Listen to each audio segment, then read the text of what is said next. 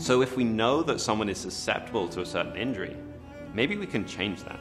Maybe we can correct their DNA so that they're no longer susceptible to that. How far are we willing to go to improve a player? People have been trying to do gene therapy for a long time now. This is a new way of doing gene therapy. Instead of delivering it through a virus as people have tried before, you can use this new CRISPR-Cas9 system. But thinking about what that might be for athletics, if we understand the genetic determinants of human athletic performance, someone somewhere is going to be thinking of how gene editing could be used to enhance performance.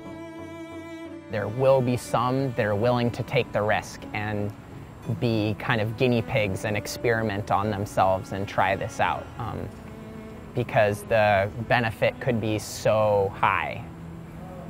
I assume that in the same way that drug testing is performed today, maybe in a future world we might be thinking of looking for signs of gene editing.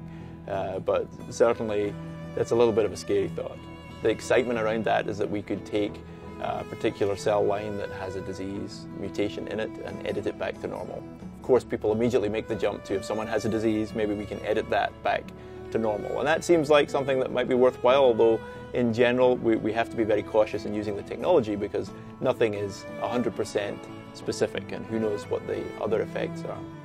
But perhaps the biggest question isn't necessarily whether or not this is the right thing to do, but whether or not it will get done. So are there going to be health risks of editing your DNA? Almost certainly. But are people going to do it? Probably.